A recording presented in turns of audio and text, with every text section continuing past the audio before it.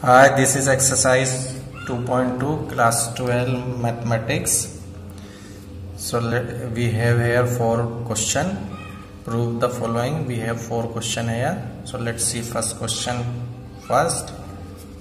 3 sin inverse x equals to sin inverse 3x minus 4x raised to power 3. It is our first question. We need to prove that here. So we see here first what will we do in this chapter in exercise, sorry, not chapter, in exercise.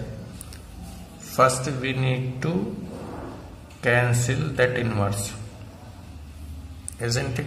मतलब इस हमें यहाँ पर ऐसी value बनानी है भाई, छोटे से तो बड़ा आएगा नहीं, बड़े से हम छोटा प्रूव करेंगे, ठीक है।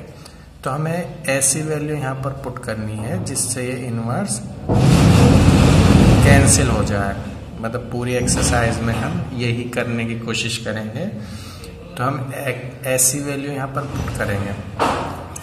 अब अगर मैं यहाँ पर x के प्लेस पर मैं इसकी RHS ले लेता हूँ, taking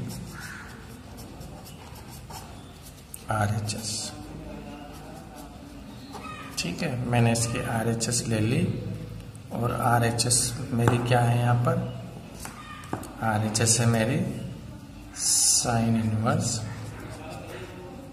3x minus 4x raise to power 3, ठीक। अब मैं यहाँ पर ऐसी वैल्यू पुट कर दूं जिससे ये इनवर्स कैंसिल हो जाए। तो मैं अगर यहाँ पर x के प्लेस पर साइन थीटा पुट कर दूं तो मुझे कुछ इस तरह से मिलेगा, 3 sine theta minus 4 sine cube theta. और इससे हम अच्छे से वाकिफ है, क्लास 11 में ये साइन 3 थीटा का फॉर्मूला होता, ठीक है। किसका फॉर्मूला होता है? साइन 3 थीटा का फॉर्मूला होता, we know in class 11th। So we can put hair, put x equals to sine theta, clear. तो थीटा इक्वल्स टू क्या गेट होगा हमें, साइन इनवर्स x गेट होगा। ये इधर इनवर्स में कन्वर्ट हो जाएगा। तो इसका यूज हम लेटर करेंगे। First we will put x equals to sine theta.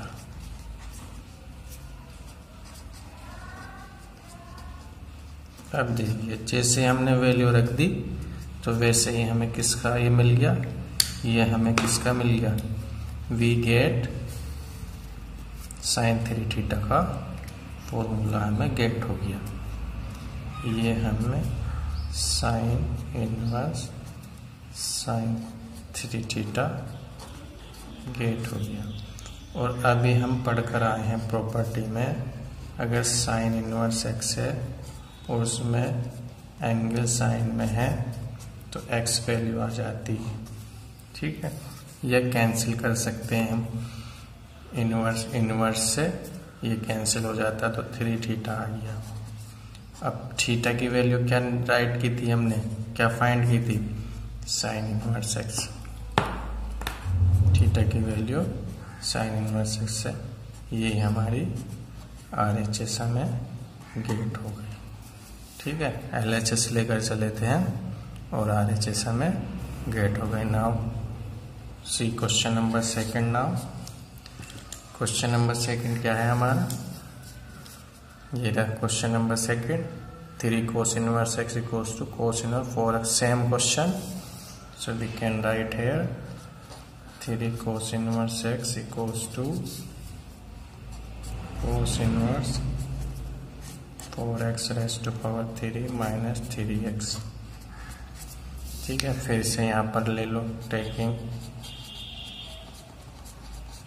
RHS ली हमने अगेन, और हमने RHS राइट कर दिया यहाँ पर। बहुत इजी क्वेश्चन है, और ये जो फर्स्ट क्वेश्चन अभी हमने किया है ये बोर्ड में आया लास्ट ईयर, ठीक है, लास्ट ईयर से पहले लास्ट ईयर में आया, यानी 2018 में ये फर्स्ट क्वेश्चन अभी जो करके आया ये आया था। Now put, let's see again.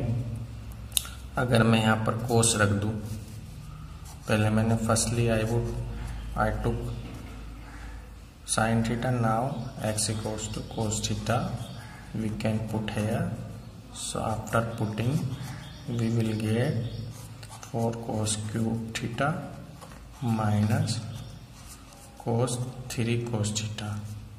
So we know familiar this formula in class 11th.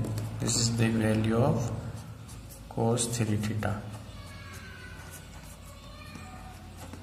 isn't it? तो इससे ये कैंसिल हुआ, या वी कैन से, अगर कैंसिल नहीं करना चाह रहा तो we can say cos inverse. It is the property of inverse trigonometric function. ऐसे लिख सकते हैं अगर हम इसको, वी कैन नॉट कैंसिल। वैसे तो इनवर्स से कोस कैंसिल हो जाता, at the last we will get 3 theta. Clear? Main जो हमारा यहाँ पर पर्पस है वो इस इनवर्स को कैंसिल करना। ऐसी वैल्यू पुट करेंगे जिससे ये इनवर्स कैंसिल हो जाए। Now we can find out the value of theta equals to cos inverse x. So we can easily put hair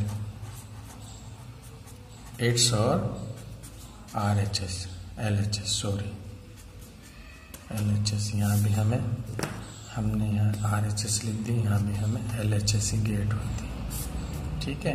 ये हमें LHS गेट हुई थी, यहाँ भी हमें LHS ही गेट हो गई, क्योंकि RHS तो हम लेके चले थे, ठीक है। Now see question number 3। Now question number 3 we have tan inverse 2 over 11 plus tan inverse 7 over 24 equals to tan inverse 1 over 2.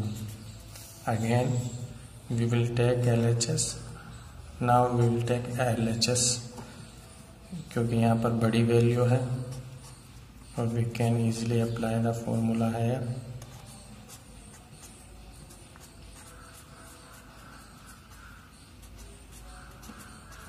We can write the formula here, since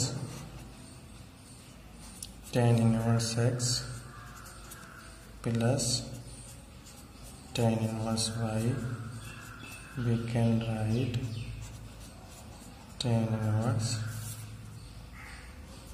down में लिख दो, जगह नहीं है, tan inverse x plus y over x minus x minus 1 plus 1 minus x multiple y। ये formula है हमारा tan inverse का x प्लस वाई का, ठीक है। यानी tan inverse x plus Y 1 minus x into Y. अब यहाँ हम अप्लाई कर सकते हैं इसको, we can apply tan inverse x के प्लेस पे 2 over 11 है, और y के प्लेस पे 7 over 24 है, upon 1 minus 2 upon 11 multiple 7 over 24। ये हमें गेट हो गया, और हमने यहाँ पर ले लिया, ये हमें गेट हो गया 2 मल्टीपल 24 प्लस 7 मल्टीपल 11। ये हमारा अपॉन में 11 मल्टीपल 24 है, और अपॉन में जो हमें गेट हुआ 11 मल्टीपल से यहाँ 1 लेके एलसीएम ले लें, 11 multiple 24 minus 2 multiple 7 over 11 multiple 24, और 11 मल्टीपल 24 से 11 मल्टीपल 24 कैंसिल आउट हो गया, ठीक है। तो हमें क्या गेट हुआ finally we will get here tan inverse 48 plus 77 over 24। 11 किससे मल्टीप्लाई करेंगे? यहाँ पर हम 11 की मल्टीप्लाई करेंगे हम 24 से, तो हमें मिलेगा 264 और माइनस 2 4 जा 2 7 जा 40। अब ये हमें जो गेट हुआ, क्या गेट हुआ हमें? We will find, we got hair 125 after adding and subtracting we will get 250। और इसको जो 2 टाइम चला गया है, ये वी विल गेट हेयर -1/2। यही हमारी RHS है। क्लियर? लेट्स सी हेयर, यही हमारी RHS गेट हो गई। RHS क्या है हमारी? 1/2। ये 1/2 हमें गेट हो गई, ये हम लेके चले। ठीक है, इसके बाद हमें ये मिला, और ये मिलने के बाद हमने इसको सोल्व किया और हमें ये RHS गेट हो गई इसकी, isn't it? So hence we can say proved. Now move to question number 4. Question number 4 here. So taking LHS again.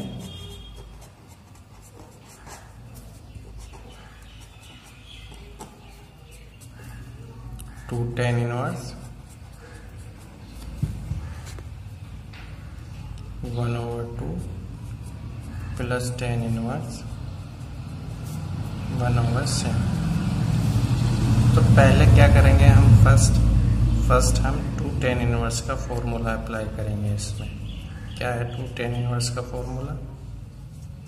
tan inverse 2x/1 - x²। ठीक है, राइट?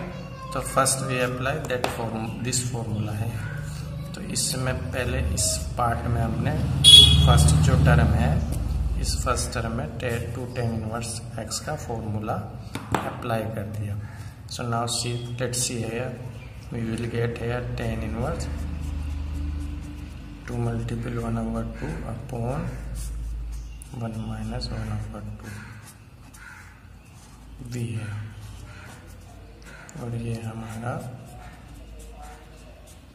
अलग आ गया। 2 से 2 cancel out. Now we will get here tan inverse 1/1 - 1/4। ये tan inverse 1/7। ये हमें मिल गया 1 मिल गया 4 - 1/4। ये हमें मिल गया 1/7। इसके बाद हमें मिला 1/3/4।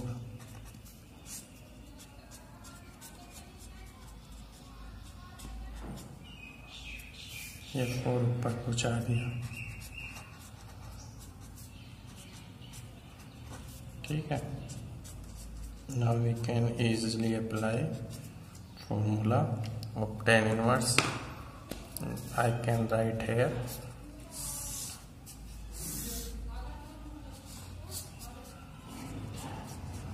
tan inverse x plus tan inverse y equals to tan inverse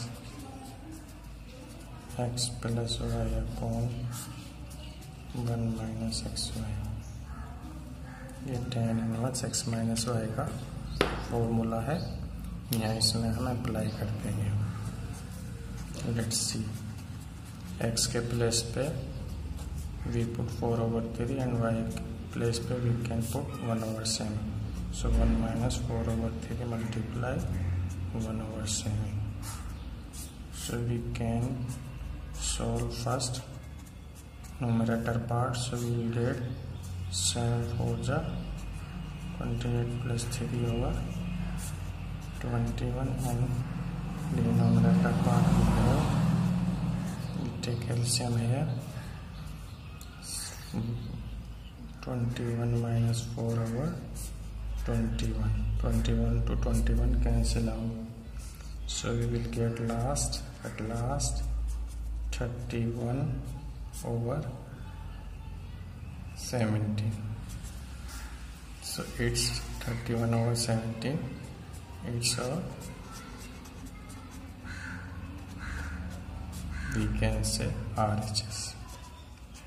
So at last we can write, hence LHS equals to RHS and proved here. We can write proved. Let's see question again here. For question number 4, 2 tan inverse x equal 1 by 2 plus tan inverse over 7 equals to tan inverse 31 over 17. It means it is LHS and this is RHS. So first we take LHS and we need to prove here RHS. We try to prove RHS here. So taking LHS, so first we apply the formula to tan inverse x, and thereafter we get two terms here after applying the formula, you can see, and then we apply tan inverse x plus tan inverse y here. At the last we will get RHS. So hence LHS equals to RHS proved. Hope you clear each and everything here. Even then you have got still any problem, you can write me on comment box, then I will reply that time. Thanks for watching this video.